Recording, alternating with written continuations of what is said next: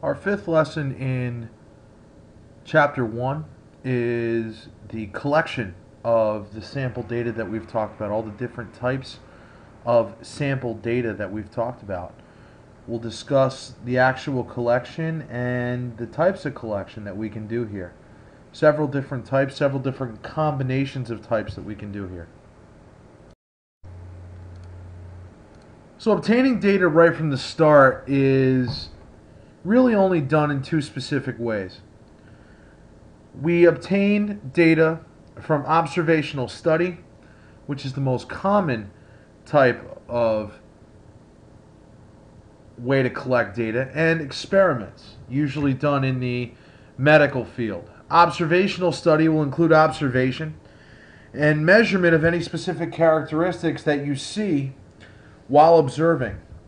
The important part here is that there is absolutely no attempt to modify anyone that you are studying.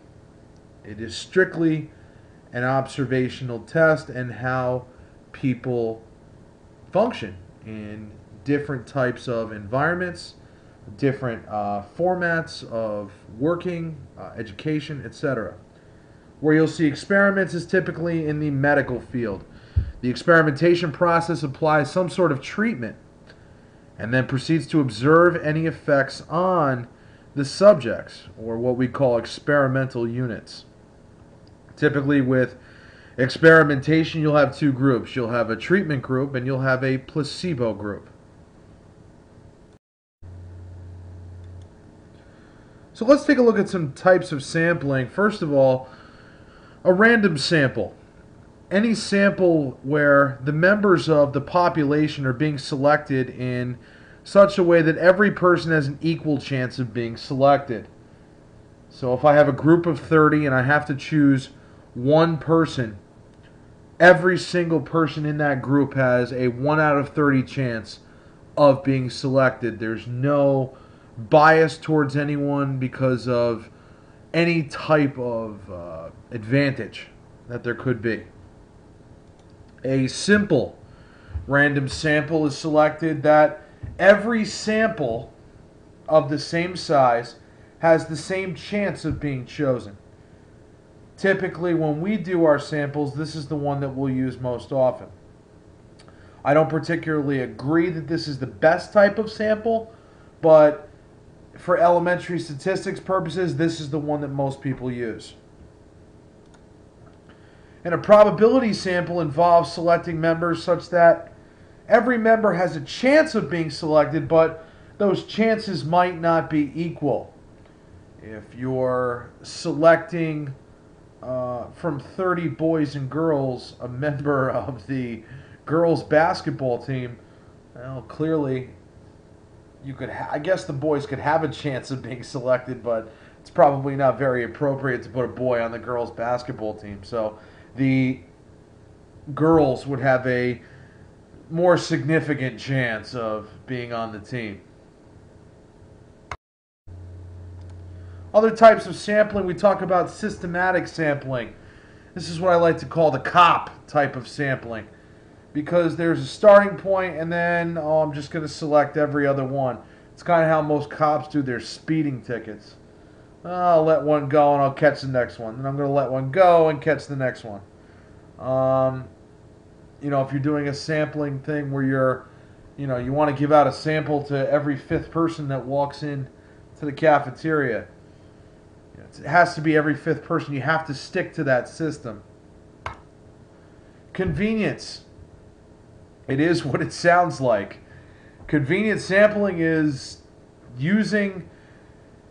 getting samples any way you possibly can. Yelling out your window, standing outside of, the most people in the world are going to be at the mall today. So I'm going to stand outside the mall and just grab everybody I can.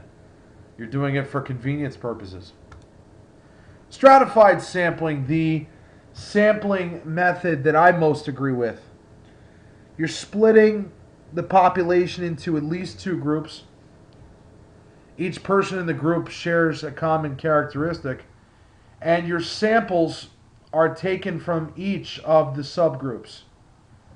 In my personal opinion, the stratified sample is the easiest, or I shouldn't say the easiest, but the most accurate of sampling methods in terms of what you want to study. Cluster sampling, we talk about where the population is divided into sections, not necessarily groups. When we're talking about groups, groups typically have some sort of common characteristic like we talked about with stratified sampling. This particular population, we're just dividing them up into sections.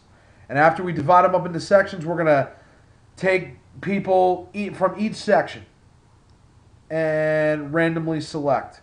But then we're going to we have to make sure that there's one from each section, at least one from each section, preferably more. And we take the samples from those subjects and we call it the cluster.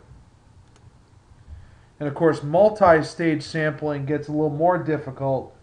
Multi-stage sampling is when we're taking different samples, or we're taking samples in different stages, and each of the stages that we use, or that we decide to take data from, we use a different sampling method each time.